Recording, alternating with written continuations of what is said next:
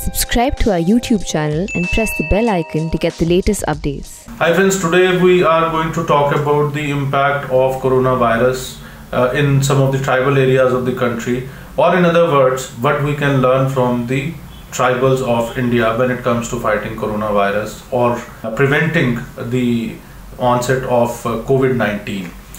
Now, while the rest of the country has been reeling under the onslaught of this disease, in fact, most of the densely populated urban areas have been affected by this disease the most. Whereas in the tribal areas, a survey was conducted by an organization called Society for Empowerment, which works in the field of tribal areas. It has been there for the last 2 decades, and the survey team was headed by a member of the Nomadic Commission of India, Professor S. Narayan, who is also the chairman of Society for Empowerment, which conducted these surveys. So initially 2 surveys were conducted. One was conducted in Jharkhand, the other survey was conducted in Chhattisgarh. Now let's see some of the key findings of this survey. The date of this surveys was up to 31st May 2020. By that time, almost about 2 months, more than 2 months of lockdown had happened, and now let's see the state of what was the status in the tribal areas of Jharkhand and Chhattisgarh. Both of these states have substantial population of tribals, so that's why these 2 states were taken. The key finding of this report is that hardly any tribal was affected. Any tribal population was affected by COVID-19.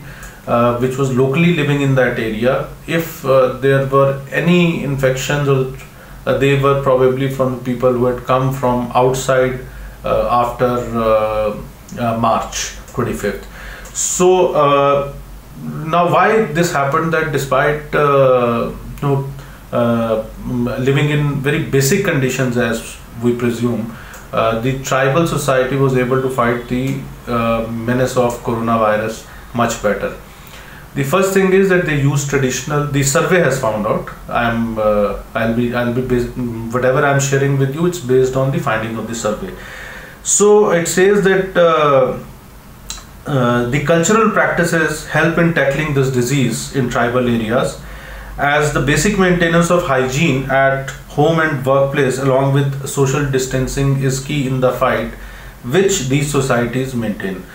The washing of hands by tribals with the hearth ashes, opening of shoes outside the doors, sitting in groups with sizable distance, eating daily cooked foods, washing clothes daily, etc. habits or tenets that are imbibed in the tribal culture.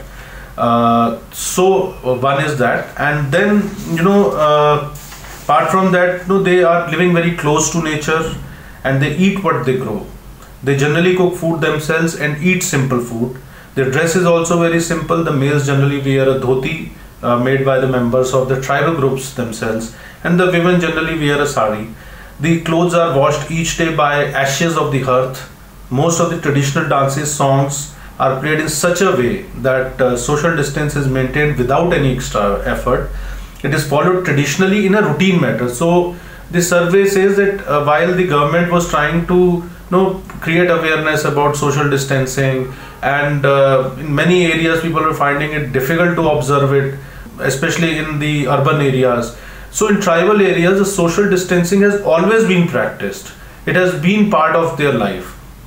Now there is and interesting thing is that there is a traditional tribal institution known as Dhumkariya in Jharkhand, where children after the age of 5 and up to the age of attaining adolescent learns about their traditions and their cultures. So generations after generation, these norms of hygiene, social distance, so they are followed because they are passed on by the previous generation to the next generation through a social institution called Dhumkariya. It is also known as Pelarpa. So similar social institutions are there in almost all the tribal societies. There is another interesting finding of the survey, that the traditional herbs or the medicines which they have been used in tribal areas through the local produce, through the forest produce.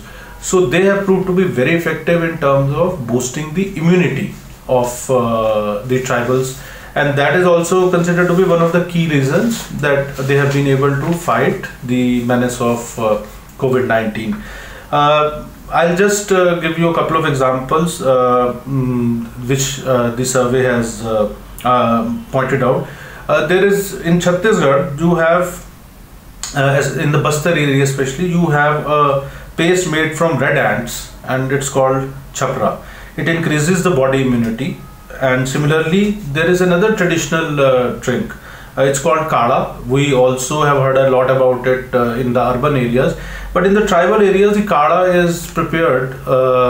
It's a thick soup kind of a thing. It is prepared in water, by boiling water, and they sip it like tea for 2 to 3 days in the mornings and in the evenings, couple of times, 2 or 3 times a day, and this really boosts their immunity. Now this kada has traditional herbs and tribal kada. It has traditional herbs and medicines like this arjun tree bark, then leaf of bakas, long leaf of guava, you have giloy, dalchini, choti ilaichi, tulsi patta, siege patta, then gourd and lemongrass. And apart from that also there are a couple of other ingredients, and these ingredients largely remain the same, but some ingredients are added or omitted according to the availability of these ingredients in the local forests. Mind you, they are not getting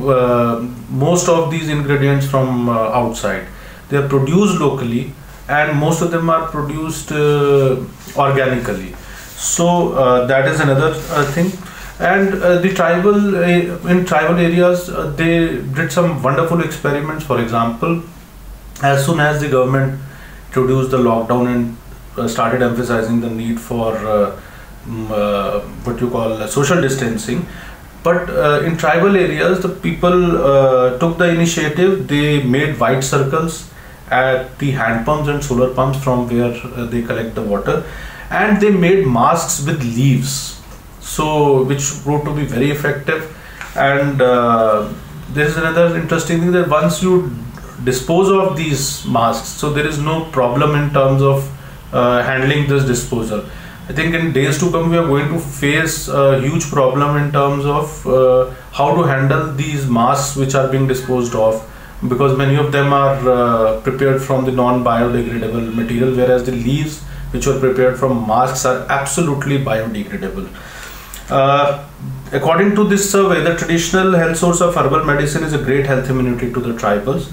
The seasonal viral, bacterial, fungal and nutrient deficiency is natively tackled by the local health practitioners. They are known as Bagas or Vaidyas in the tribal areas. The traditional Hindi term for them is Vaidya, and in some of the tribal areas they are known as Bagas.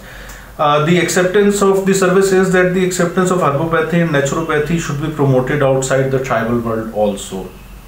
So, in nutshell, the cultural values, lifestyle, worldview and ethos of the tribal society of India did not allow them to have fear psychosis from corona or COVID-19. However, the survey points out a very important fact, that still counseling is required to sustain the mental health of the tribals, and also because of the lockdown, their weekly hearts, weekly markets, farmer markets, what you call, were not able to take place, so they have been hit financially very badly. So that also needs to be taken care of. And another important thing is that while in the urban areas you have facilities of online internet facility, and you have very good bandwidth in terms of the broadband availability and Wi-Fi availability, but in the tribal areas, most of them are in remote parts of the country,